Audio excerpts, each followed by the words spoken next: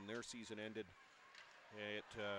He joined the Wheat Kings as here's Henrik Samuelsson. Loose puck, low slot, snaps the shot home past Corbin Bowes, and 2:50 into this opening period. The Oil Kings jumping out to a 1-0 lead. Rennie Hunter and Favreau got their signals crossed in the neutral zone. Oil Kings up short-handed, and Mark Pysyk scores. Takes the pass from TJ Foster, broke in behind the Wheat Kings defenseman, which was actually Favreau back. Roy on it again, trying to hold it in.